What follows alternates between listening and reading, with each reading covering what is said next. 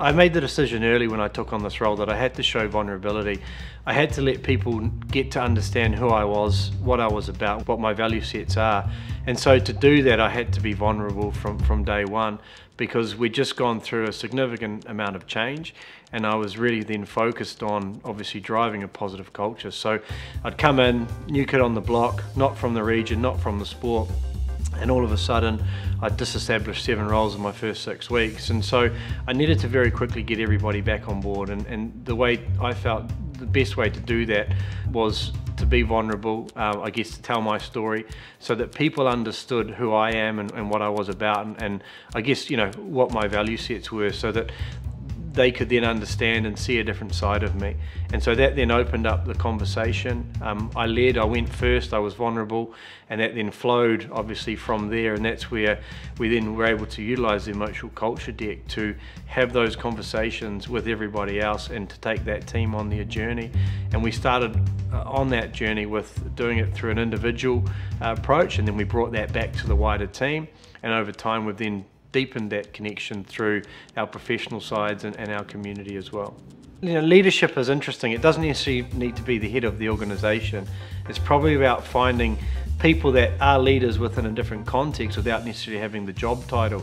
So it's probably identifying individuals that are motivated, and then to try and get that momentum that sits behind us, so then it becomes the norm. It's familiar, it's what people do, and over time, you know, you get those people that are lagging behind, and you've got the early adopters over here. Over time, that bell curve's going to shift, and you get more people that are supportive and on board and moving forward in the same direction. Look, I think leaders typically opt for the cognitive approach because it's what we know. It's familiar, it's consistent, it's what we've always done. And so I think it provides that sort of rational framework that enables the leader to sometimes control the conversation. And so the emotional kind of approach is not that. It's different. It's the complete opposite of that, and therefore it sometimes creates the unknown, which can be, you know, uncomfortable at times. So I think that's where the emotional culture deck can really help, because what it does do is it creates this opportunity in a really non-threatening way to have those conversations in a fun, safe environment that people are conversating through card game. I think it's a mixture of the failure of leadership to really understand the potential of getting and engaging in that emotional piece, and I guess it's also a failing and not understanding how you'd go about that. It's quite daunting to think, well, how am I going to approach this? How am I going to have that conversation that is at a deeper level, that it's more sort of emotive than just the standard sort of conversation that you might have with those working within your team. So I think once again, that's where the emotional culture deck provides a great platform to facilitate those conversations. The deck disarms things straight away, and it creates a really non-threatening channel to have those conversations through. Look, the ECD's changed my own leadership style, I think, purely by, you know, preparing to be more vulnerable and more open. I have approached things differently before, and so it was a reflection upon myself coming into this new organisation, is that I wanted to be a leader that was more vulnerable, and hence why I started the way that I did. It enabled me to probably be more consistently open, I guess, as opposed to just doing it in one-off occasions at a particular time of year. It's enabled me to live that value of being vulnerable, sharing, and being part of the team, and being on their level, not seeing myself as the CEO, actually trying to get alongside people.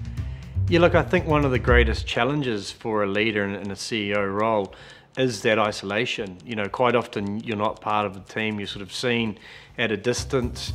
And so using the emotional culture deck, it does create an ability for you to be one of the team, you know, for you to disarm yourself, and for the layers of hierarchical structure to sort of be off the table because you're all sitting around sharing the same things. It shows the human side of a leader. You know, quite often you look at a CEO and think, oh, they're indestructible because, you know, in my instance, they're walking in here and changing things. And once again, it just humanizes that leader and creates more of a connection as opposed to a divide between, you know, the CEO and us. It creates that one team approach.